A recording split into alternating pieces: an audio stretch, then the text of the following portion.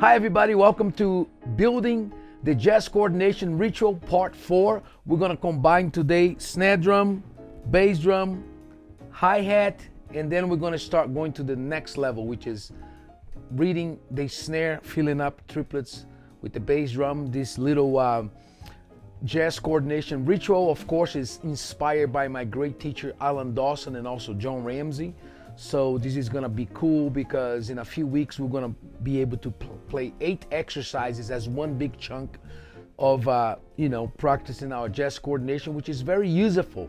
These exercises it's tough, it requires coordination. It's kind of tough to play it perfectly. So I'm excited about starting practicing it because it's fun to memorize, So I'm trying to memorize. If you want to have the booklet, there is a link below. The exercises that I'm presenting here is from my school, from my Intro to Jazz Coordination Drum Set Lab. So the goal is really to memorize, but the exercises are written down in this booklet if you're interested. So let's get going. Practice with me. You can get your phone or your iPad or your device.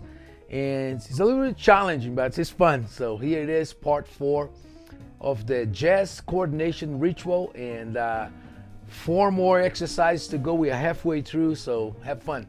Talk soon.